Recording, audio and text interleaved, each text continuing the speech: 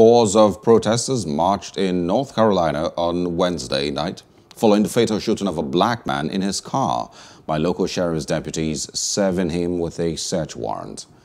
The shooting took place in Elizabeth City, a riverfront town of about 18,000 residents in Pasquotank County, near North Carolina's coastal border with Virginia.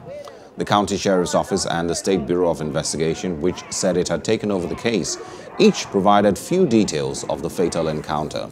Authorities identified the man who was slain as Andrew Brown Jr., a resident of Elizabeth City, and said only that he was shot when sheriff's deputies tried to serve him with a search warrant at about 8:40 a.m.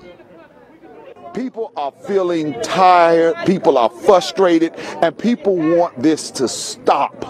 And the only way it's going to stop is if we first have transparency, because transparency brings about trust. And when you have trust, then we can move forward in the march and the fight for justice. As a black man, let's throw the titles away, let's throw the goals away. But as a black African-American man, it is ridiculous. A lot of people out here today didn't know Andrew Brown, but I knew Andrew Brown. This is the city, this is the place where I work at, this is the place where I come at, and everybody out here is peaceful.